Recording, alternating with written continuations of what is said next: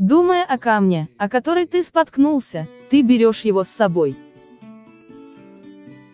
Был замечательный день, настолько ясный и чистый, что человек, залюбовавшись небом, споткнулся о камень, который лежал на дороге, по которой он шел.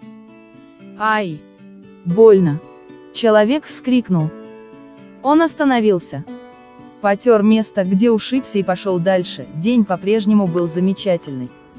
Небо чистое и ясное, но человек больше не смотрел в небо. Его настроение было безвозвратно испорчено, по крайней мере, он так считал. Он перестал смотреть вокруг. Он злился на камень, который испортил ему настроение. Так злился, что стал смотреть только на дорогу, взглядом выискивая камни, подобные тому, о который он споткнулся. Каждый находит то, что ищет.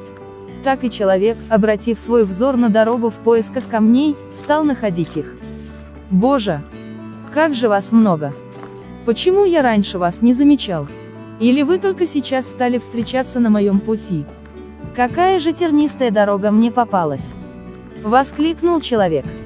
И так ему стало обидно. Есть же дороги чистые, с травкой, без камней. Нет же, мне попалась такая.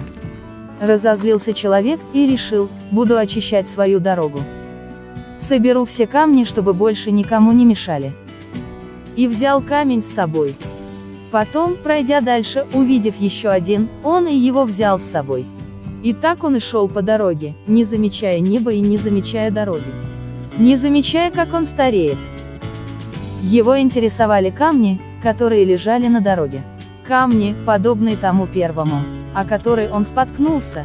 Он не хотел больше спотыкаться, потому что не хотел снова испытать боль. Он больше не хотел радоваться, потому что теперь знал, что если он будет смотреть на небо, обязательно споткнется о камень. Однажды, ему стало очень тяжело, настолько тяжело, что силы стали оставлять его, ноша стала слишком тяжелой. И он взмолился Богу: «Господи, почему ты дал мне такую дорогу? Почему моя ноша такая тяжелая?» Человек заплакал. И он услышал голос, который стал говорить ему: «Вместо того, чтобы обойти камни, ты стал собирать их». Первый камень был учителем. Остальные ты взял по своей воле, даже если бы тебе удалось очистить всю дорогу. Там в конце ты бы увидел, что путь пройден. Выбросьте все камни обиды. Все камни боль. Все камни разочарования. Камни и дальше будут. Просто обходите их. Посмотрите на небо.